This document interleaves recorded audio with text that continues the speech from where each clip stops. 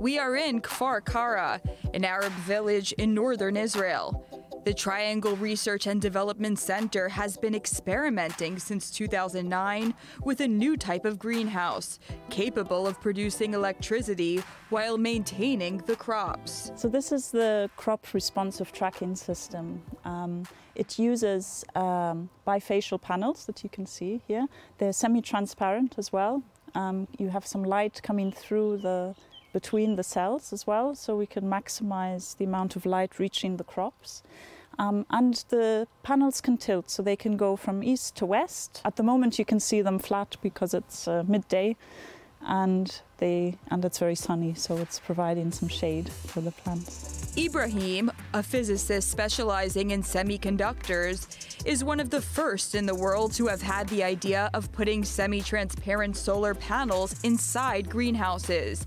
His team has just received a €5.3 million fund from the European Union to launch pilot projects around the world. If we can make selection for the spectrum of the light that we go through to the right crops, to the right selection to the crops, tomato, cucumber, whatever, then we can win both, make win-win energy production at the same time food production. We have published at least 20 papers in well-known papers, in world well-known papers. So we are one of the advanced groups in the world in this technology.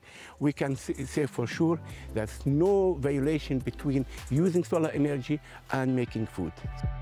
Ibrahim founded the Tri-Solar startup, which offers a turnkey product to farmers, allowing them to decrease their production of greenhouse gases while increasing their income. One of the problems with the farmers is they don't have a stable income. They are always depend on the harvest and the price in the market. And over here, we can, in a way, give him something stable that will give him an income from electricity all along the year, which is this, like it will straight his cash flow. So it's investment that also can benefit the farmer. And actually, we are looking for a way that government is going to give subsidy to the farmers in order to invest in that system. They can, in a way, lower the price of the vegetables or the fruit to the market because they'll implement that system in their greenhouses. This Greenhouse 2.0 produces food in arid areas where agriculture was not possible until now. You can actually place the greenhouse in a place that the quality of the water is very bad, very poor. And with the electricity that we produce, you can desalinate the water and actually water the greenhouse. Large-scale pilot projects of these ecological greenhouses will be installed by this summer in Germany, Austria, Italy, and Greece.